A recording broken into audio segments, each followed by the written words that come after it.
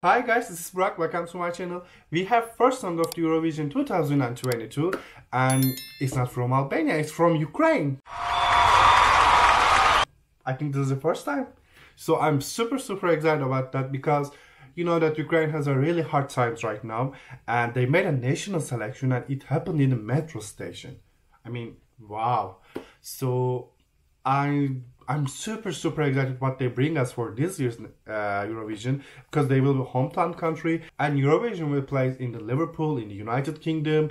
So I'm just wondered what they bring us. The artist's name is Tvorchi, I guess I'm spelling right, and the song title is Heart of Steel. I don't want to wait anymore. Let's go!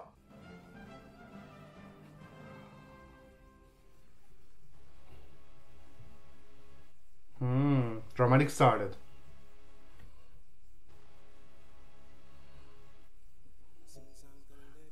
Okay, it started dark.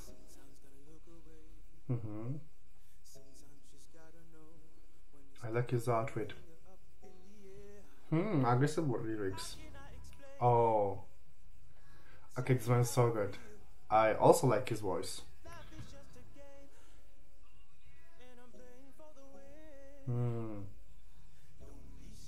Wow. You know what I love about Ukraine? I always say that they always try to something new for their Eurovision entry, and this one is really good so far. Wow. The rhythm is so catchy, it's easy to sing with him.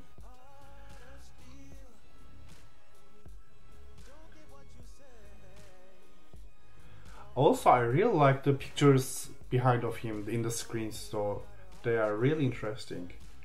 There's a story, I guess. Ah, okay, this one is like a Jesus in the cross, and you know, the sound is like a church choir. Okay, I really like this one. You know, it's like it's like this song belonged to do MTV, you know, performances like, or this is very American actually.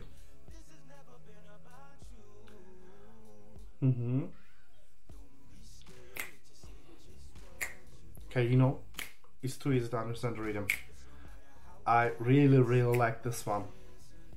Okay, I was expecting something in Ukrainian language because you know I think it's last 3 years in a row they sing in Ukrainian language, so I was expecting something like that, but English, you know, that one is so good.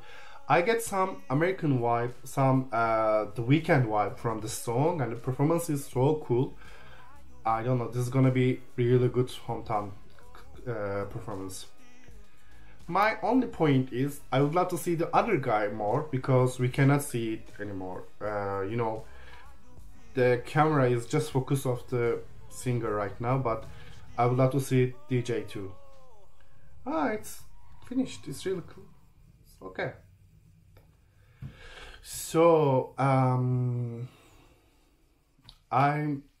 don't know what can I say. I really like the song. I can say that the year started really strong because this is really high rank for the starting, and I like the visuals, I like the song, I like the singer's voice.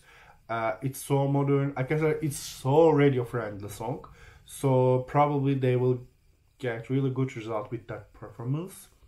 I can say that I just don't get some Ukrainian vibe from this song. As I said while I'm listening it, it's very American. I get some The Weeknd vibes. I get some the modern radio friendly songs vibe. It's very mainstream, I can say that.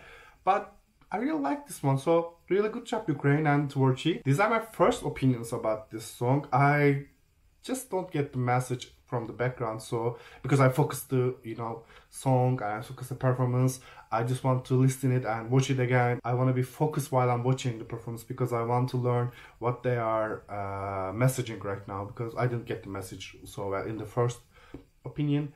Yeah, that's all for me. I really like this one. I can say that this is a really good start. So these are my first opinions. What do you think about this song? What do you think about Ukraine?